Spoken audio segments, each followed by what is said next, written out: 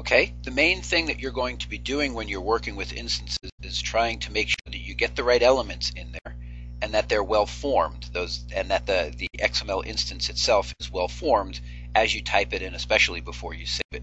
So I'm going to go through some of the indicators that Oxygen gives you to show you that something is not well formed. First, let me make sure that I review quickly the idea of well formed.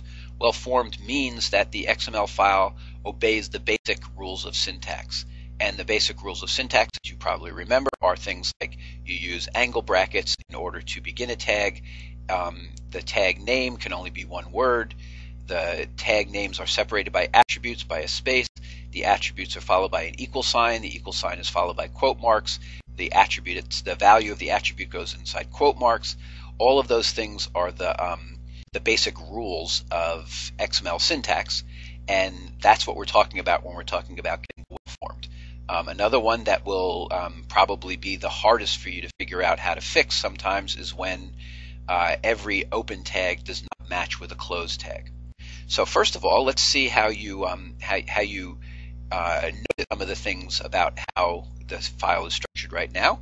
Let me click on this thing called outline, and you'll see this little line that runs along the side here, which brackets the open and close tag. For every open tag, there has to be a close tag, and so XML or Oxygen gives you this indication of what the scope of that tag is, and if I close it down, you'll see that that little bracket is just that one line. When I open it up, the bracket extends to be the entire line. So that's an indication of how the of what element you're in and where it opens and where it closes.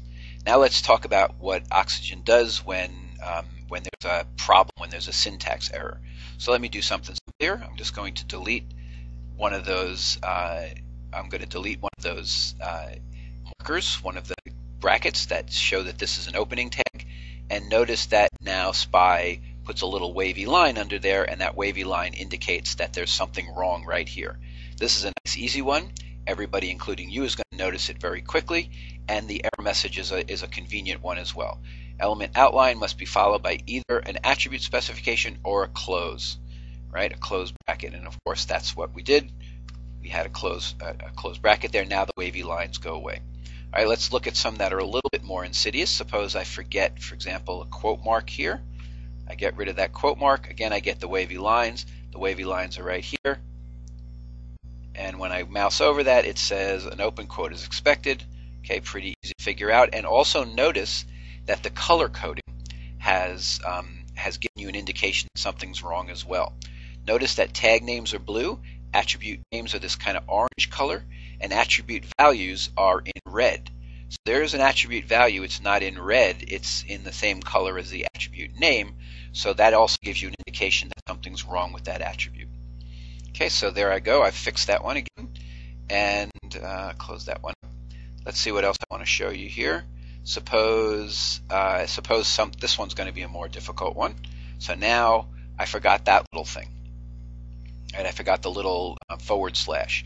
Now I mouse over the problem and it says invalid content was found starting with the element text. One of blah blah blah was expected. Now the error message has diverged significantly from the problem. You wish it would just say you forgot the little forward slash, but instead it doesn't really know what you're doing. It thinks you open the text tag and then you open the other text tag, because that's what this says.